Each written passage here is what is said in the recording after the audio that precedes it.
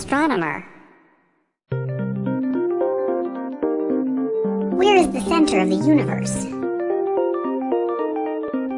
This may seem like a simple question. Since the universe is expanding, it would seem logical that it was expanding away from a particular point. But the universe doesn't actually work like that. The Big Bang, which started the expansion of the universe, isn't like a firecracker explosion where there's a boom and all the pieces go flying apart from a single point. The Big Bang was in fact the creation of matter and space, and it is this space that's expanding. Think of space as if it's a sidewalk with people standing on it. The expansion of the universe isn't the people walking away from each other,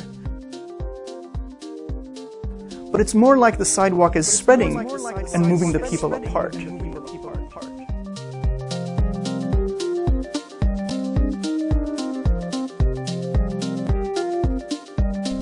As a simpler example, let's take the surface of a balloon.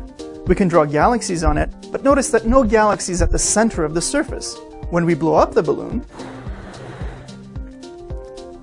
all the galaxies spread apart from each other. If you look at any single galaxy, all the other galaxies seem to be spreading away from it. Every galaxy sees itself as the center of the expansion, but since not every point can be the center, that really means there is no center. The more space there is between any two galaxies, the more the expansion will be pushing those galaxies apart.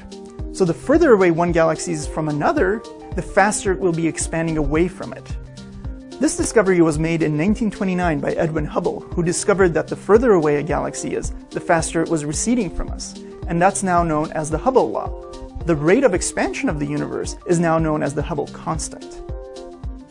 So even though it looks like we're at the center of the universe doesn't actually have a center. For Ask an Astronomer, I'm Dr. Varujan Gorgian for NASA Spitzer Science Center.